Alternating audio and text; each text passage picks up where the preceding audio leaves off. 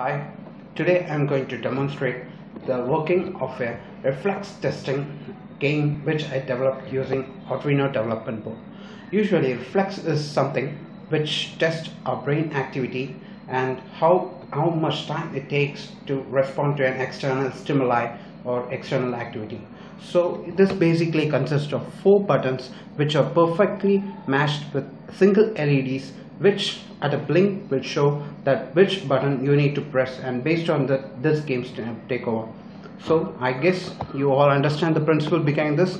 Whenever an LED flashes, I need to press the appropriate button matching that LED. So this is all this game is all about. So I'm just going to turn the system off and system on and see how it works. So I have tried to complete the project within this module. So I've just added 3 blink of a red LED to indicate the start of this game.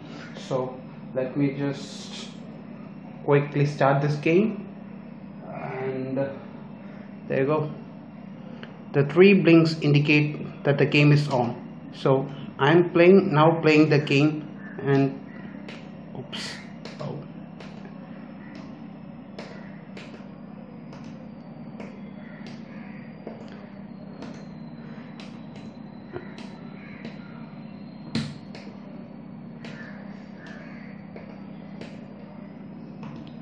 I can hardly press this button as I am working through my camera.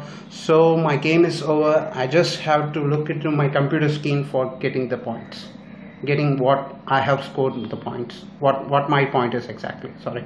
Jeez, just 8 points. That's bad. I guess I need more practice. Also I have played looking through this camera, so I guess it's not that bad after all.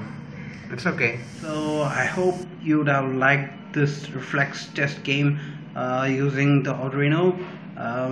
In order to make this game more big, you just need to increase the size of the switches and the distance between them, so that you can add more switches, which will be more challenging, and you can place it in a distance so that pressing each thing will be much more difficult, and you can increase the complexity and level of the game by increasing the speed of the LEDs blink which goes.